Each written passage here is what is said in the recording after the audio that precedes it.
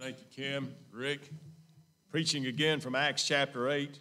Acts chapter 8, verse 26. It'll be just a starting point for us, but it's a very important passage of Scripture to put some things into perspective. I want to congratulate you for the progress that you've made in reading through the Bible. And I know this is week 1, and it's just 1 week of the whole year. However, this may be one of the more difficult weeks, and simply because it didn't take long that you had to face the begats. And the begats are hard to deal with, and that's genealogies. And it's very tedious, of course, with all the names and all the generations, and they're not names like we're accustomed to pronouncing. And so you've gotten through all that, but I know maybe the question is, why is this all important? Because a lot of times we'll glaze through that, and though at first glance it's hard to see the significance of the genealogies, but their contents are significant in regards to the whole Bible message, to the whole framework of the message. This passage of Scripture is tied into that, particularly the major theme of God's eternal plan to provide salvation to lost and fallen humanity and His specific commission to His church to proclaim the good news of that salvation. And you'll see where the genealogies tie in heavily to the book of Acts, but we're going to start here, and then we'll go to other places in Acts chapter 8, beginning in verse 26. Would you stand as the Scriptures read, please?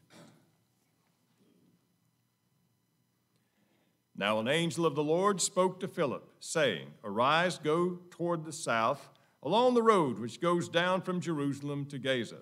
This is desert.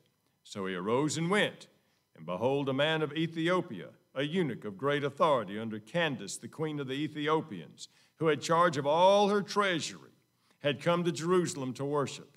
He was returning, and sitting in his chariot, he was reading Isaiah the prophet. Then the Spirit said to Philip, Go near and overtake this chariot. So Philip ran to him and heard him reading the prophet Isaiah and said, Do you understand what you are reading? And he said, How can I unless someone guides me? And he asked Philip to come up and sit with him. And the place in the Scripture which he read was this: He was led as a sheep to the slaughter, and as a lamb before his shearer is silent, so he opened not his mouth. In his humiliation his justice was taken away. And who will declare his generation, for his life is taken from the earth? So the eunuch answered Philip and said, I ask you, of whom does the prophet say this, of himself or some other man? Then Philip opened his mouth and, beginning at this scripture, preached Jesus to him. Now as they went down the road, they came to some water. And the eunuch said, See, here's water. What hinders me from being baptized? Then Philip said, If you believe with all your heart, you may. And he answered and said, I believe that Jesus Christ is the Son of God. So he commanded the chariot to stand still, and both Philip and the eunuch went down into the water, and he baptized him. Now when they came up out of the water, the Spirit of the Lord called Philip away, so that the eunuch saw him no more, and he went on his way rejoicing. Philip was found at Azotus. Passing through, he preached in all the cities till he came to Caesarea. Let's pray together. Father, we thank you for the whole story of your word. We thank you that every part's important, even the parts that may be more difficult to read and hard to go through and understand the significance. But Father, help us to see these parts are important too. Thank you for the main message of the whole Bible, Jesus Christ and Him crucified for sinners. And Father, we ask that we would see that major framework through every passage that we read. In Jesus' name we pray, amen. You may be seated. As I mentioned, the genealogies are important. They're important specifically as you look at the major framework of the Bible and, of course, the commission to the church to promote the good news of the salvation that is promoted in the Scripture. Now, I want us to look at the commission, which is important. Matthew chapter 28, verse 18. Many of you know it by heart, but we read Matthew chapter 28, verse 18. You know it as the Great Commission. Listen to what Jesus says. Last instructions he gave to his church, gave this to his disciples. Jesus came and spoke to them, saying, All authority is given to me in heaven and on earth. Go therefore, make disciples of all nations, baptizing them in the name of the Father and of the Son and of the Holy Spirit, teaching them to observe all things that I've commanded you, and lo, I'm with you always, even to the end of the age. Amen. Go therefore, make disciples of all the nations. We think of nations, we think of geographical and political boundary lines, but the word used here is ethnos. Go and make disciples of all ethnos. Now, the word ethnos is the word which we get ethnic. And, of course, it means people groups. Specifically, scholars say it could be narrowed down to races. Go make disciples of every race. That particular time, racial heritage was important to the Jewish people. And all people, their racial heritage, the people group they belonged to was very significant and very important. So therefore, they would more likely identify as a particular people group or a particular race of their lineage than they would a political boundary. So we understand that he was trying to speak in a language that they would understand of who is it that we're to reach? Who can we preach to? Or maybe who can we not preach to? And Jesus said, we're commissioned to go to every racial group, every ethnic group, every people group. That's important. Now, who are these people groups? There's where the genealogies are important. Genesis chapter 10, the origin of the people group. You know, the word Genesis means beginnings. We only see, of course, we see about the beginning of the earth, but we also see the beginning of the framework of society as we know it. And part of this framework is, of course, the different races and people group, ethnic groups in the world. Now, this should be familiar to you if you read your Bible, even if you didn't get a check. If you read this, you're fine. Now, I'm just wondering this about, let's get to this check business right now. I can't fix all this, but I'm just wondering if some of you had some issues in grade school getting your star moved or something, but you want to be sure that your star's in the right column. I assure you, God knows you read it, okay? That's what we're worried about.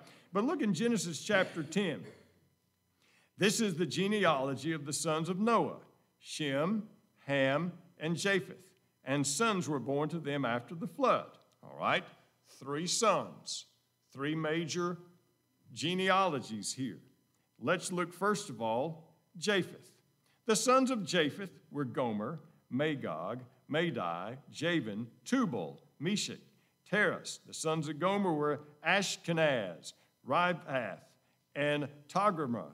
The sons of Japheth were Elisha, Tarshish, Kittim, and Dodanim. From these, the coastland peoples of the Gentiles were separated into their lands, everyone according to his language, according to their families, into their nations. Now, Japheth. Japheth was the forefather of the Gentile people group. Who were the Gentiles? Well, we know them as the non-Jewish, light-skinned people in the world. That would be the Europeans and the Asians. That'd be us. So when we talk about the racial makeup of the white people in the world, and I know they separate the Asians as a racial group. But when you look at the major 3 groups, you have the light-skinned, non-Jewish people, the Gentiles. And the Jewish people pretty well separated the population of the earth into Jewish and non-Jewish, but we have 3 main groups that are here. So Japheth, of course, would be the forefather of one people group, and that's the Gentiles. And so when you read through the New Testament, you read about the Gentiles. You read through the Old Testament, you read about Gentiles. That's our group. That's our group right there. That's who we are as the white people in the world. Now, verse 6, the sons of Ham were Cush, Mizraim, Put, and Canaan. Now, we'll stop right there because we want to zero in on Cush. Cush had a land that bore his name. That land that bore his name is mentioned in Isaiah chapter 11, verse 11. However, other historians, other scholars in non-biblical writings identify the land of Cush as being Ethiopia. The ancient land of the Ethiopians was Cush, and the inhabitants of that land was known as the Cushites. Ethiopia as we look in the scripture from the book of Acts, this man, this eunuch, this person of great authority, he was the financial manager for the queen of the Ethiopians. That area was down south in Egypt through Sudan and present-day Ethiopia. So we understand that is the area of the world. So we have Ham, specifically Cush, that led the nation of Ethiopia, specifically the black race. You remember in Jeremiah chapter 13, verse 23, it says, can an Ethiopian change his skin color? Can a leopard change its spots? It was talking about, of course, the black race. Now, put an asterisk and a star beside this. The first fully non-Jewish convert to Christianity that's specifically mentioned in the Bible was a descendant from Ham, a black man. Now you might say, well, what about the Samaritans? Oh, they were half Jewish people. They were not fully non-Jewish people. But the Bible celebrates the first convert, and we know there may have been more earlier, but the first one that's mentioned in a specific way was this man from Ethiopia. And so the first man outside of the Hebrew family that accepts Jesus Christ was a black man. Isn't that something? And then there's Shem. If you look in verse 21, and the children were born also to Shem, the father of all the children of Eber, the brother of Japheth, the elder. Now skip over to 11, verse 10. Genesis 11, verse 10. This is the genealogy of Shem. This is important. Trace this one all the way through. Shem was 100 years old and begot Arphaxad, 2 years after the flood. After he begot Arphaxad, Shem lived 500 years, begot sons and daughters. Arphaxad lived 35 years and begot Salah.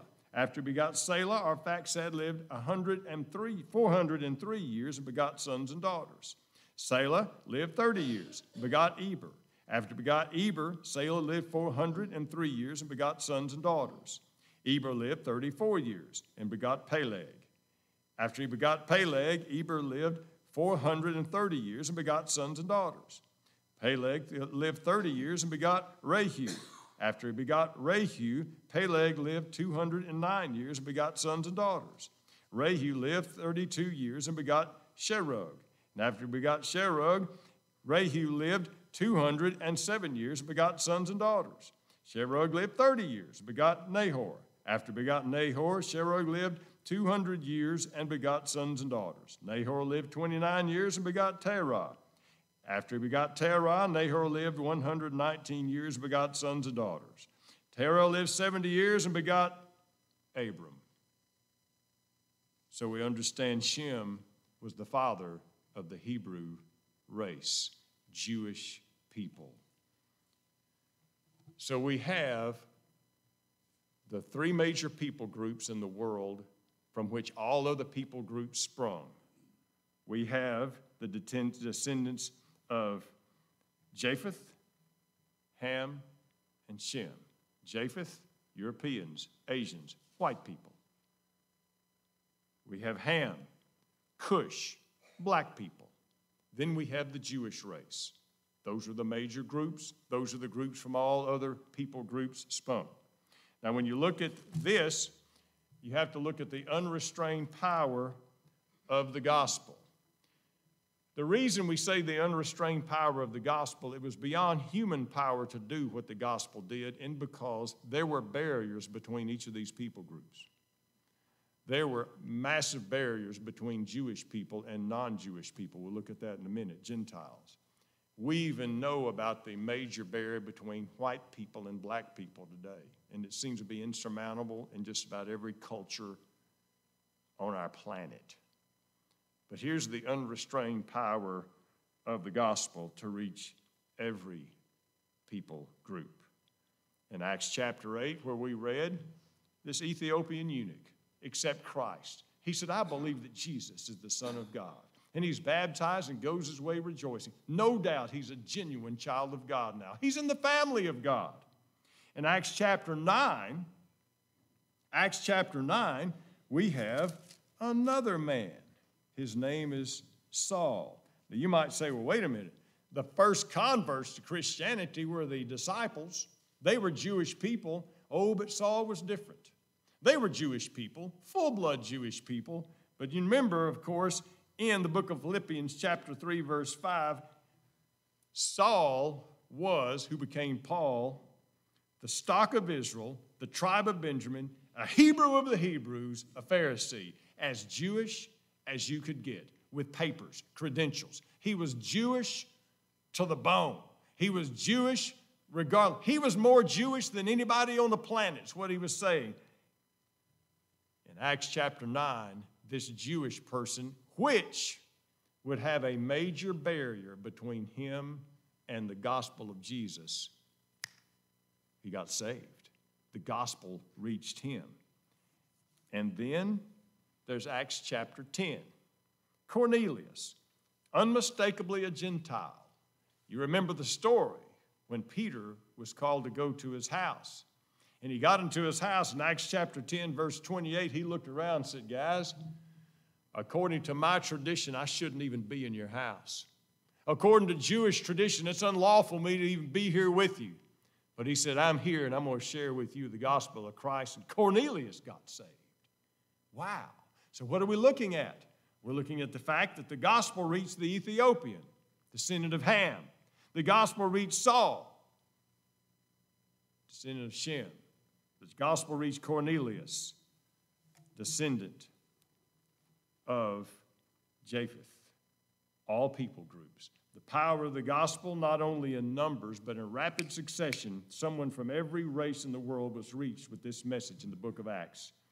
And the Ethiopian, the Jew of the Jews, and the unmistakably Gentile Cornelius all became part of one family, not three different groups.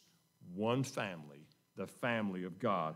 That's the power of the gospel. Now, I'd mentioned the Tower of Babel has something to do with this, and it does.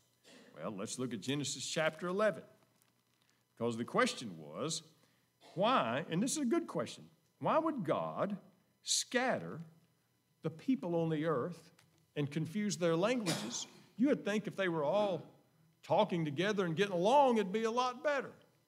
Well, let's look at the Tower of Babel, and let's look at the end result of the gospel, and we'll see the power of the gospel. In Genesis chapter 11, now when the whole earth had one language and one speech, and it came to pass as they journeyed from the east, they found a plain in the land of Shinar, and they dwelt there, and they said to one another, come, let us make bricks, let's bake them thoroughly.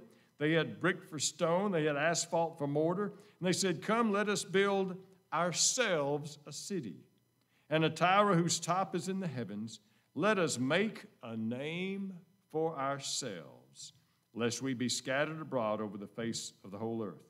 But the Lord came down to see the city and the tower which the sons of men had built.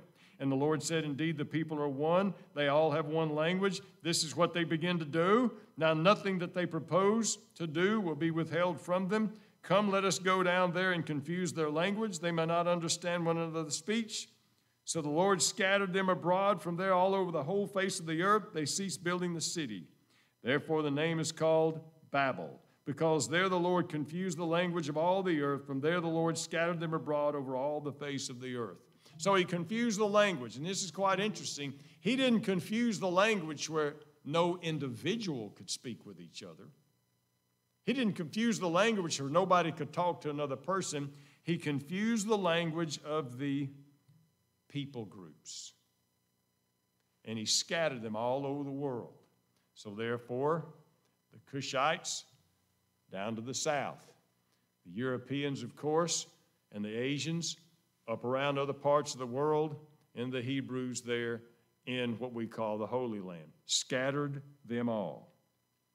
He scattered them because of their intent. Their intent was to make themselves a name. The intent was that their name would be exalted, that their name would be the most important, and their name would be remembered. God scattered them. Now, in the book of Acts, we see God bringing these people groups together, and they're communicating as a family. What's the result of that? God is reversing what he did at the Tower of Babel. Oh, it shows us the difference in the gospel and the difference in man's intentions. Revelation chapter 5, verse 9.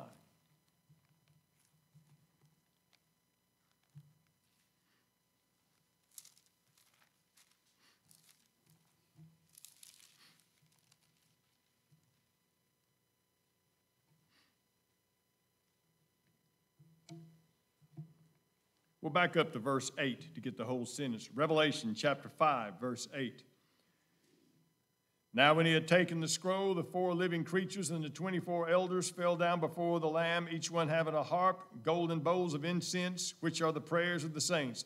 And they sang a new song, saying, You are worthy to take the scroll and to open its seals. You were slain, you have redeemed us to God by your blood. Listen to this, out of every tribe and tongue and people and nation. Made us kings and priests to our God, and we shall reign on the earth. You have redeemed us by your blood out of what? Every tongue, every language, every people group. Now all of them were around the throne, and they were worshiping God. It gets better. Chapter 7, verse 9.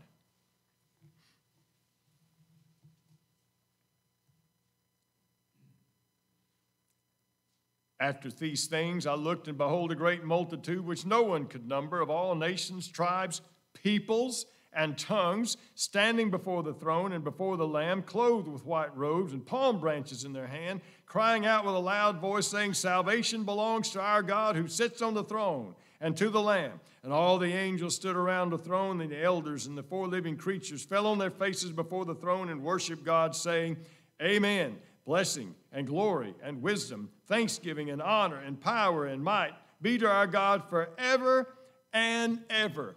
That's the difference between the Tower of Babel and the family of God. The Tower of Babel scattered them because they wanted to make their own name. God's family comes together to exalt the name above all name, and that's the name of the Lord Jesus Christ. Every tongue, nation, people, he brings them together. Where these divisions are no longer important. We're all one in Jesus Christ. So wow, in this passage of Scripture, in the book of Acts, it does tie itself to the genealogy. The begats are important in a way, aren't they? So we realize as we look at that to the whole framework of the Bible. And the framework is this. God has an eternal plan to save souls. And God's eternal plan includes us to proclaim this plan and his love to all nations on the earth. Is there anything before we close? If not, let's stand and be dismissed with a word of prayer. Thank you so much for coming.